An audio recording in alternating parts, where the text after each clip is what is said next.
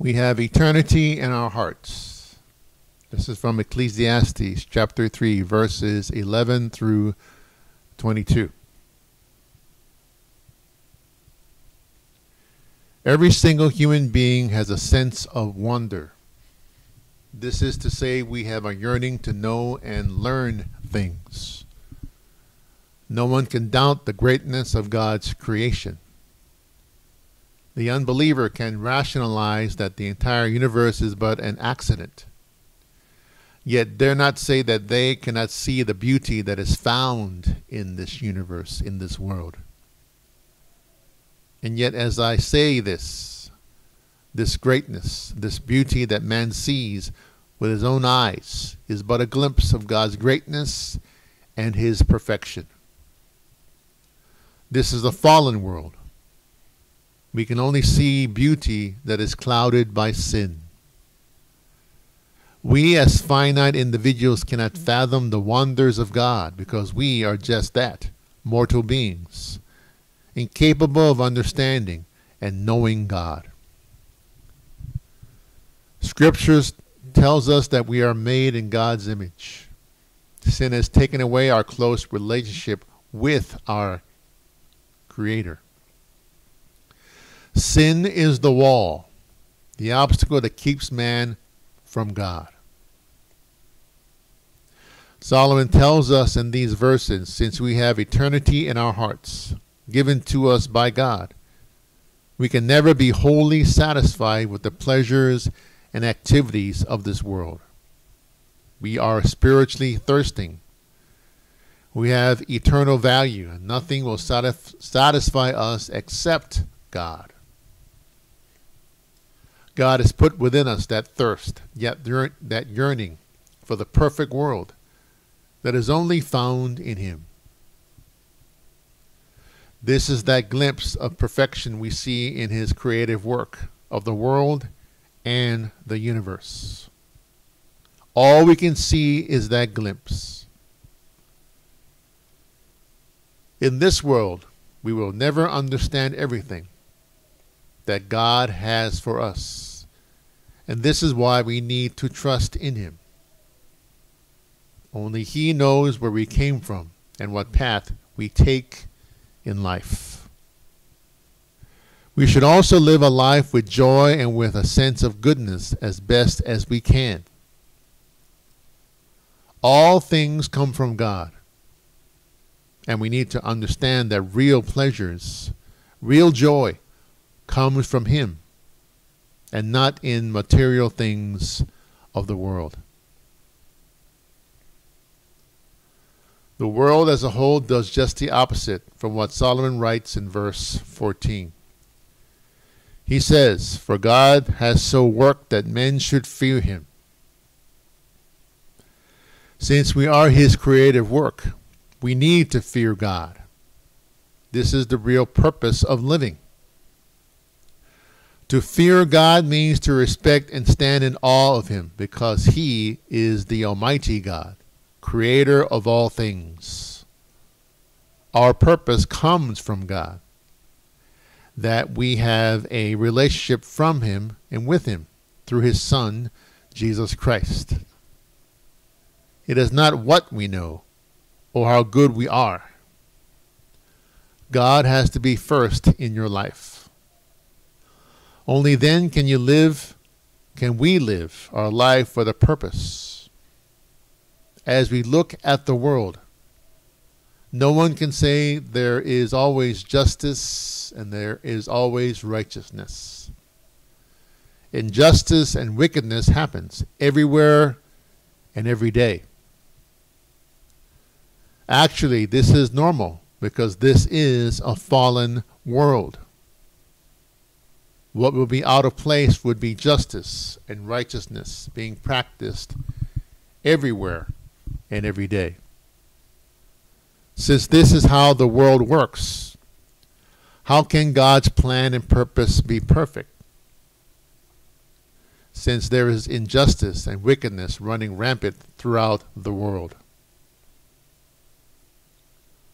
God knows that there is hatred, there is wickedness, there is immorality, There is injustice and wickedness.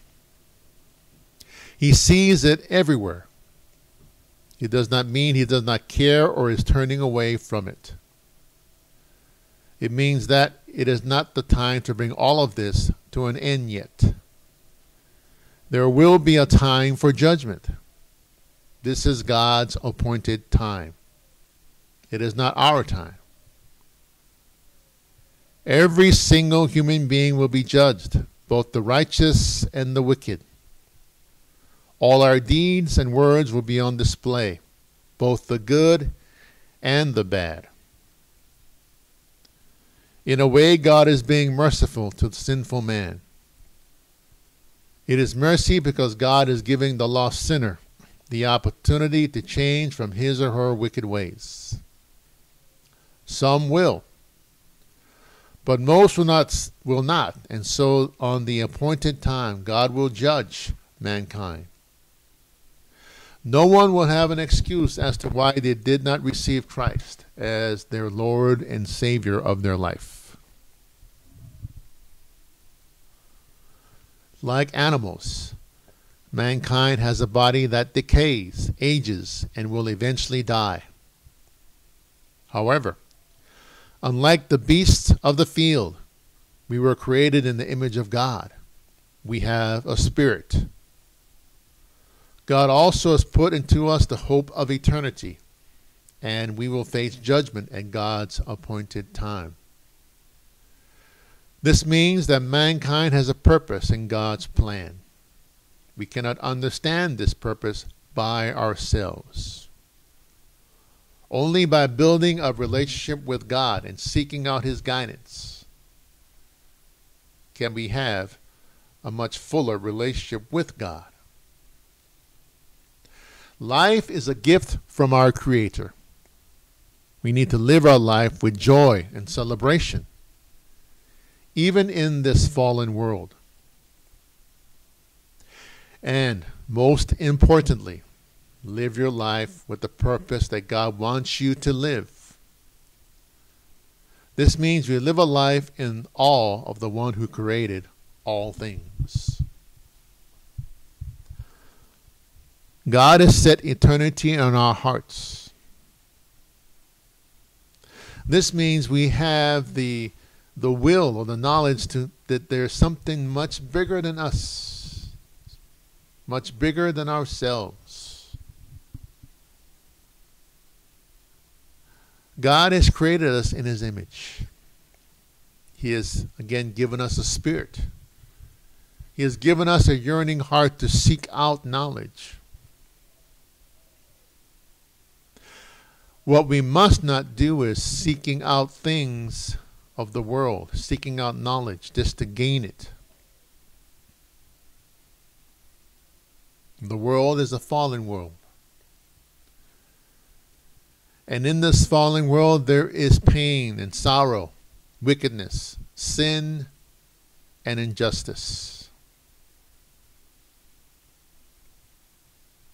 Well, yet as the believer in Jesus Christ, we can continue to walk in this world because we put our trust in our Creator, in our God.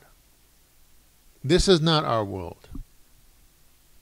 We do not belong to this world. We strive, we yearn to be with our Lord. We strive and yearn to learn more of Him through His Word. And as we grow as His servant and as His child in our faith, and as we pass on that relationship to all those around us, to being the image of Christ to the world, we continually foster His love for the world, even in its fallen state. And so, Father, we thank You, Lord, that again, as You continually open our eyes to Your grace and mercy. Your grace is sufficient. Your mercy is sufficient to cover all. All that men need to do is turn from sin and come to You. Receive You as their God and Lord. renouncing the old life they used to live, and come before you, Lord. We ask all this in Jesus' name. Amen.